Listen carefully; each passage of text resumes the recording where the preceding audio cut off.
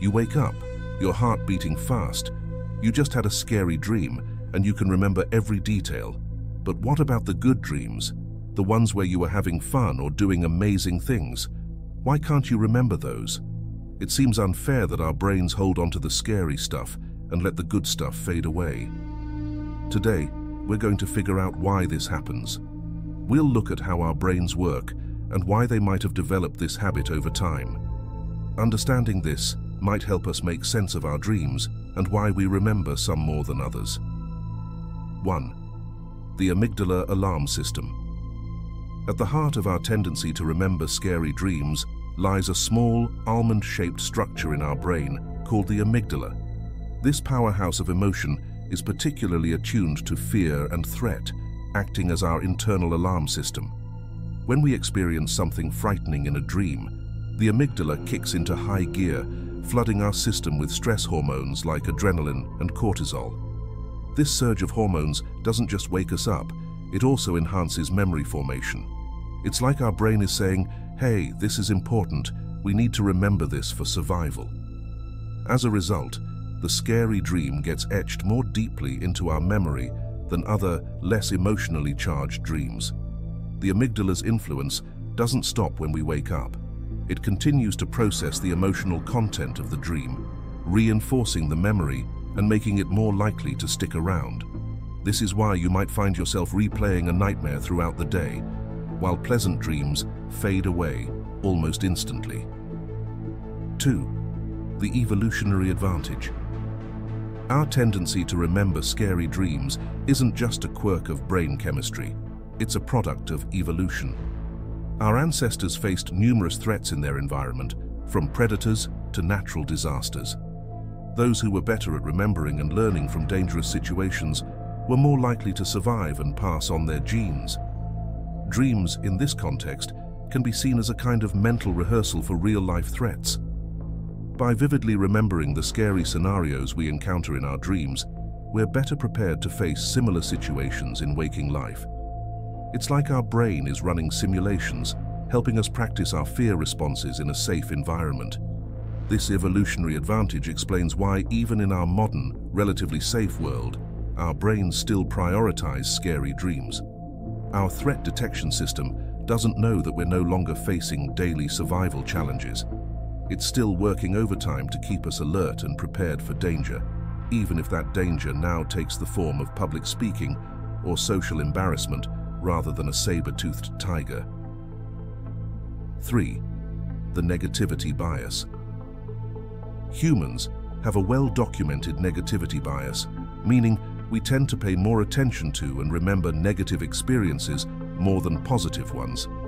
This bias extends to our dreams, making scary or unsettling dreams more memorable than pleasant or neutral ones. From a psychological perspective, this negativity bias serves a purpose. By focusing on potential threats or problems, we're better equipped to avoid them in the future. In the context of dreams, remembering the scary ones might help us process and prepare for real-life anxieties or fears. However, this bias can skew our perception of our dream life. We might believe we have more nightmares than we actually do, simply because we remember them more vividly. In reality, studies show that most dreams are relatively neutral in emotional tone, but our brains are wired to latch on to the scary ones. 4. The REM rebound effect. Most of our vivid dreaming occurs during the rapid eye movement, REM, stage of sleep. Interestingly, when we're woken up during REM sleep, which is more likely to happen during a nightmare due to its emotional intensity, we experience what's called the REM rebound effect. This effect means that in subsequent nights, our brains will try to make up for the interrupted REM sleep by increasing the duration and intensity of REM periods. As a result, we might experience more vivid and emotionally charged dreams, including more nightmares, in the nights following a scary dream that woke us up. The REM rebound effect can create a kind of self-fulfilling prophecy. We remember a scary dream, which makes us more anxious about sleeping, potentially leading to more sleep disturbances and more vivid dreams. This cycle can reinforce our perception that we're having more nightmares than usual. 5. The narrative coherence factor. Scary dreams often have a more coherent narrative structure compared to other types of dreams. They typically involve a clear threat or conflict, which gives the dream a beginning, middle, and end. This narrative coherence makes scary dreams easier to remember and recount. In contrast, many of our non-scary dreams can be fragmented, abstract, or lacking a clear storyline. Without a strong narrative thread, these dreams are harder for our waking minds to grasp and retain.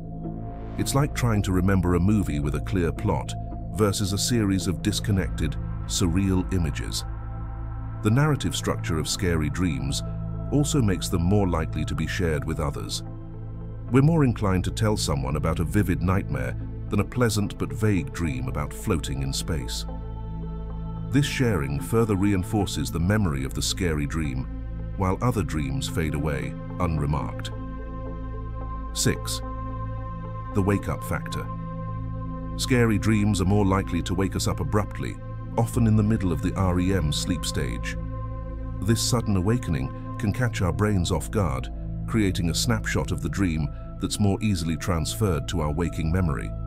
When we wake up naturally at the end of a sleep cycle, we've often cycled through several stages of sleep since our last REM period. This means that any dreams we had earlier in the night have had time to fade from our short-term memory. The scary dream that jolts us awake, on the other hand, is fresh and immediate. Additionally, the act of waking up during a dream allows us to immediately process and think about what we've experienced. This conscious reflection helps to solidify the dream in our memory, making it more likely that we'll remember it later in the day or even years down the line. 7. The emotional processing theory. Some researchers believe that dreams, particularly emotionally charged ones, play a crucial role in processing and integrating our daily experiences and emotions. According to this theory, scary dreams might be our brain's way of working through unresolved fears or anxieties.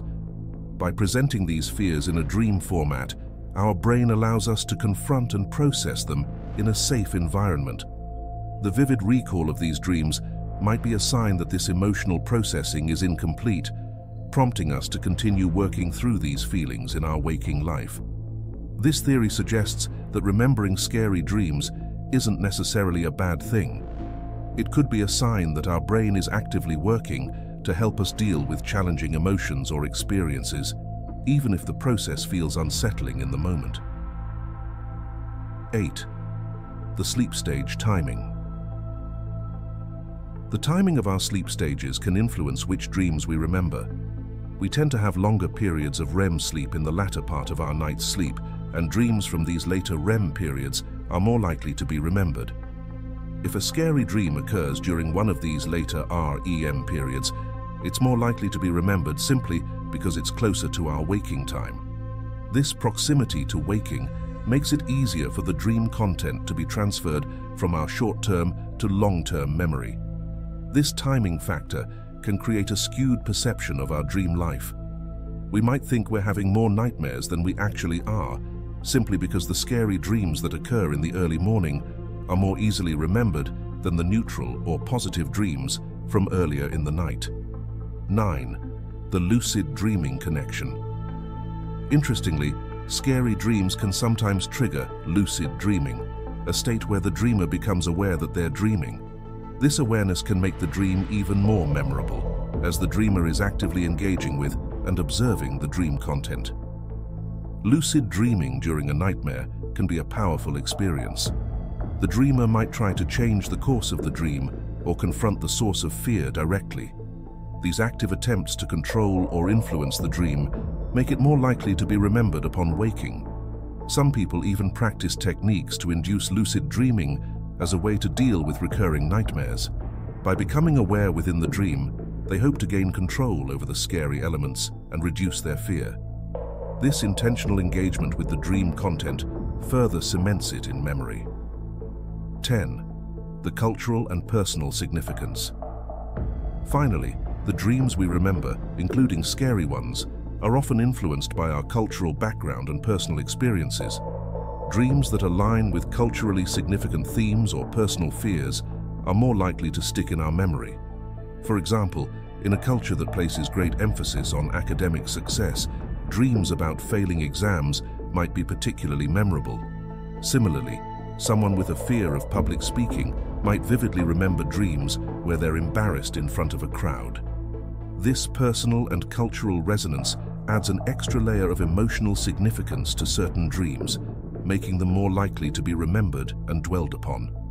It's a reminder that our dream recall isn't just about brain chemistry or evolutionary biology. It's also deeply intertwined with our individual and collective psyche. Understanding why we tend to remember scary dreams more than others can help us put these experiences in perspective. It's not that we're only having nightmares, it's that our brains are wired to pay special attention to potentially threatening scenarios, even in our sleep. By recognizing this, we can appreciate the complex interplay between our dreaming and waking minds, and perhaps even use our memorable dreams as tools for self-reflection and personal growth. If you have made it this far, let us know what you think in the comment section below. For more interesting topics, make sure you watch the recommended video that you see on the screen right now. Thanks for watching.